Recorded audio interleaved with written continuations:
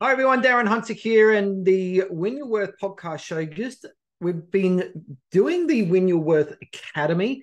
It's a 12-part series where I'm just taking people through the psychology and the confidence to be able to earn an extra $500 to $1,000 a year in extra fee income over and above what you're doing now with new business. Okay, and that's what we're really focusing on. And what we know, it's all about having confidence, and confidence comes when we know our scripts really well, we know how to respond really well, and of course, having strong points of difference. And I've just been digging quite a bit deeper into the psychology behind discounting and so we can have a full understanding that when someone says, but the other agent is cheaper, what is really going on? And when you can really understand the truth, you can then leverage it. Okay, so there's just a few thoughts that I just wanted to go around, and particularly after we've just finished our Top Growth National Tour, I did a whole session on the 9 scripts to beat, but the other agent is cheaper. Most people agree, but the other agent is cheaper is the type of objection you're probably going to get thrown. Okay. And so I just want to go through and understanding some layers here. So I want, at the end of this podcast, you are going to understand what's going on so much better and clarity around the truth, because most agents get this wrong. Now, firstly, let's just put some layers to this. Firstly, understand that we work in real estate. Therefore, real estate is one of those areas or zones where you negotiate on fees. So, for example, you go down to the supermarket and buy some groceries. It's not normal for you to negotiate. In fact, you'd look pretty stupid if you did. You're not going to negotiate with the cashier or the self-serve machine on a discount, all right? Because you saw it cheaper at another supermarket like Aldi's. You're not going to do that, okay? You don't do that. You won't do it at McDonald's on a Big Mac. You won't do it at Target. You won't do it at the supermarket, all righty? Because it's not acceptable in those places. But there are certain industries where negotiating is acceptable, and it's what you do. Real estate is one of those. Now, of course, in property management, we're tagged real estate, but it really started in sales, okay, trying to negotiate sales commission. So property management's one of those. You're a real estate agent. You know, we can argue over that term. You're a real estate agent. Your fees are meant to be negotiable, all right? Just like if you're going to buy something on Facebook Marketplace, well, you're usually never going to pay full price, are you? So Facebook Marketplace is a place where you negotiate. That's what you do. You jump on a plane and go to Bali, you know, and if you're going to buy a new bag or ladies a new dress or something, well, you're in bargaining mode, but you wouldn't bargain on a bag or a dress at Target, would you? Or Kmart or wherever you go, right? So again, real estate, people are negotiating because that's what you do. So it's a game, and people come to it as a game. It's exciting to them because they don't get to do it too often. So understand is that people generally, if they're going to negotiate, it's going to be at a certain point in the journey between the inquiry, the first time you speak with them, right up to when they sign a deal. It's normally on a part of that journey. And what we need to understand and do some unlearning here is that when we get, but the other agent is cheaper, we wrongly as agents or property managers or BDMs think, if I don't comply, they're going to go to that other agent. It's incorrect. We see it like a fork in the road. If we don't comply, they'll go down the other fork to the cheaper agent, but it's not. Don't see it like that. They're actually saying in their mind, this is what they've come to.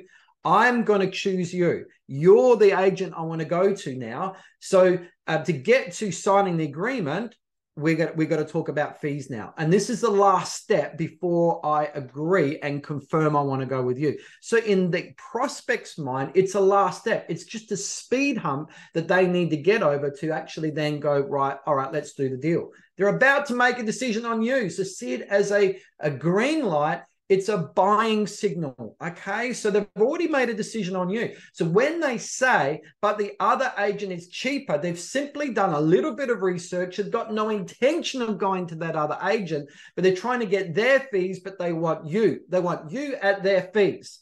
So now it's simply a negotiation situation.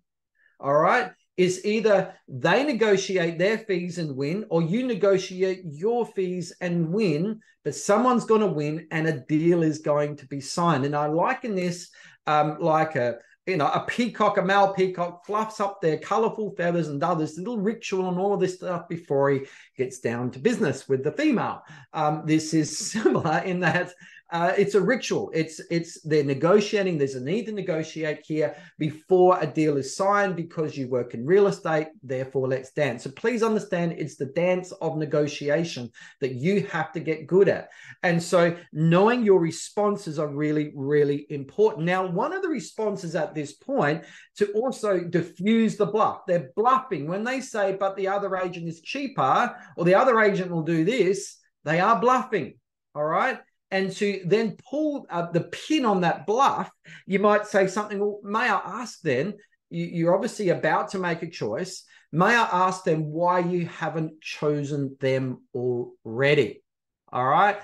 And, oh, well, because they may not do this or they don't do that or whatever. So you start pulling the pin and taking the rug out under them why they haven't already chosen them. Okay, so that then will then lead to an interesting discussion that's going to help you. All right, but please understand this. We're going to go in deeper now.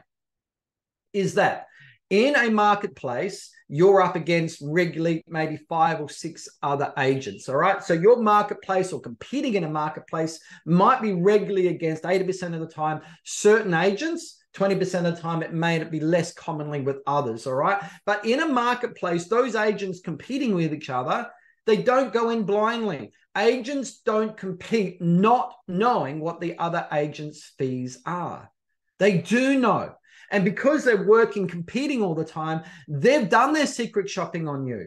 They know your fees. Don't think that they don't know. And you know what their fees are, right? Very rarely is there an agent in a marketplace competing against other agents that don't know what's going on. They're just ignorant. Ignorance generally isn't a factor. They've done the homework. They've done the secret shopping. They know your fees, whether it's secret shopping or they got a hold of your management agreement from another owner that didn't. I don't know. But they know what your fees are, okay? And when an agent comes into a marketplace and prices themselves, they don't just go, all right, these are my costs here, just add 30%. They always price themselves with where they believe they fit in the market, all righty? So they go out and they look at other agents out there.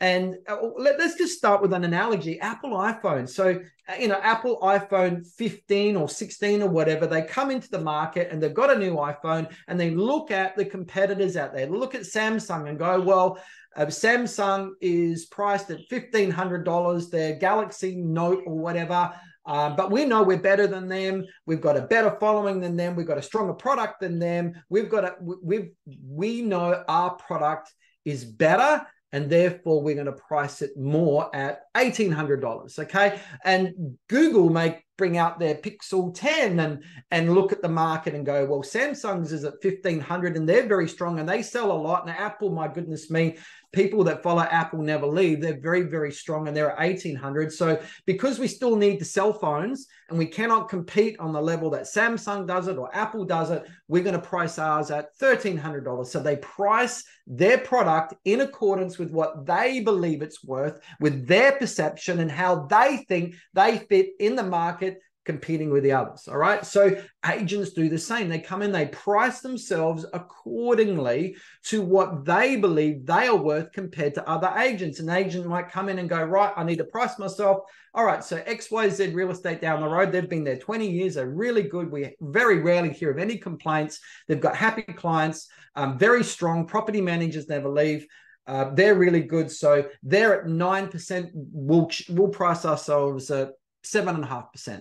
And then they look down the road and they see a really bad agent that's a rogue agent, it's got a bad reputation, and go, we actually believe we're better than them. They're pricing themselves at 6%. Well, we're right at 7.5%. But they always price themselves with what they believe they are worth according to their perception and how they think they fit in the market competing with others.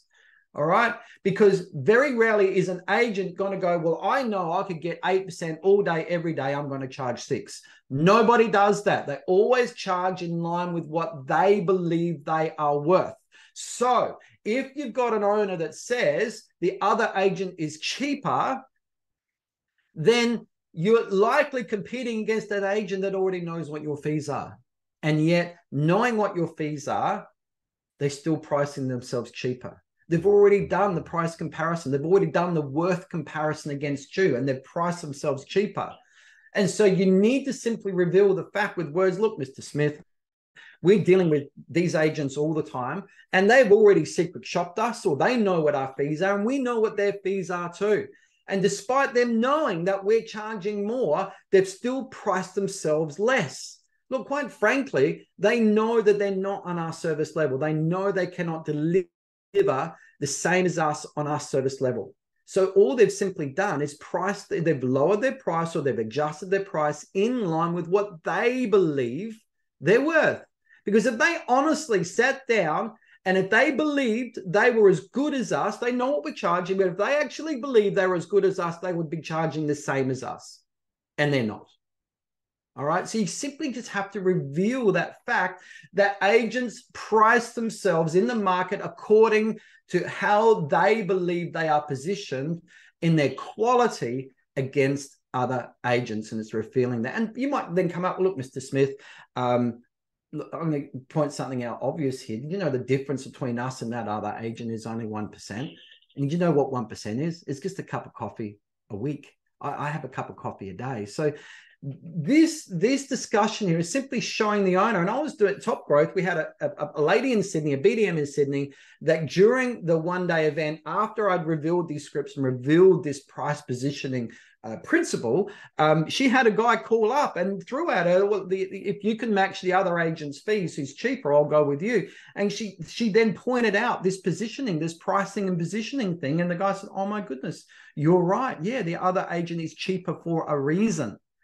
And she completely destroyed the strength of his fee objection. And I see it. I want to go with an agent who's actually charging more, because that agent obviously believes that they're worth more and do a better job if they're pricing themselves at that. Alrighty. So I just wanted to point this out, the obvious situation that we've got to get our mindset in line with what how the prospect's thinking, and then be very careful that we don't have wrong mindsets or wrong thinking around this negotiation game when it comes to, but the other agent is cheaper. Now, of course, I want you to get my book, the PM Fee Script Secrets. I'll give you over 9-10 scripts just dealing with this particular issue here. Okay, I want you to learn that. The book is free. Just pay for shipping. Go to stopdiscountingfees.com. And before I finish up, one of the things that I was really impressed with on the national tour,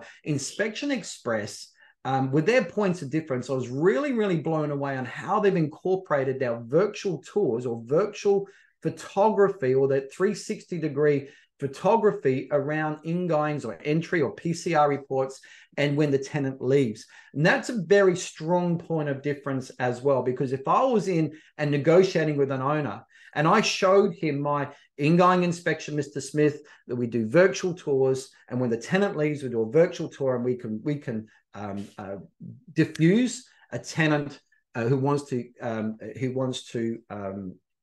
disagree with us and take the matter to tribunal. We can fix it really quickly with virtual tours. Now, the thing is that your rivals are probably just doing, they're going to be doing a written report and photos. If you're doing a virtual tour as well, explain it to the owner that you can pick things up very, very quick to see on top of your written report and photos. A virtual tour is going to pick up so much more. They are going to be impressed with that. And now, of course, you've got a stronger position when they come in and say, but the other agent is cheaper. Well, Mr. Smith, are they doing virtual tours inside their ingoing and outgoing inspections too? Well, Mr. Smith, that's why we're worth 1% more. And did you know 1% is only a cup of coffee? You see the strength and the confidence you can have. I want you to chat with Inspection Express. So just go to inspectionexpress.com.au and go and check out their product, but get yourself strong with points of difference. Remember, it's confidence that wins the day.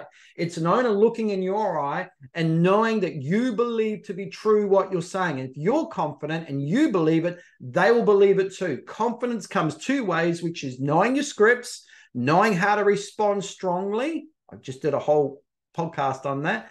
And having strong points of difference, okay? That's how you get confident, guys. It's been a great podcast show. Hope you got something out of here, but that's the truth around discounting, all righty?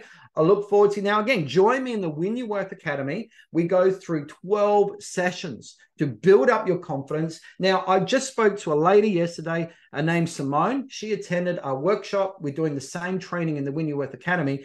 She immediately went back, and she's getting up to about $1,000 a year now extra on top of what she was doing before per new property she's signing up, and she's about to roll those new fees out with her owners. Okay, so and she's in a small country town with the same rivals charging the same fees as before, but she simply changed what she believed was true. Remember, you never win your worth, you only win what you believe that you're worth. So the Win Your Worth Academy is all about changing what you believe that you're worth. I'll increase what you believe about yourself. And once we change your worth, increase that up, you're going to get better fees. Alrighty, so you're welcome to book into my diary for a chat at any time. winyourworthchat.com. I'm happy to have a chat. winyourworthchat.com. Happy to have a chat as well if we can talk about and help you to get better fees of new business as well as current business and increase your fees with current clients. That's a different training altogether, but I'm here to help you. Thanks so much for your time, and we'll see you in the next podcast episode.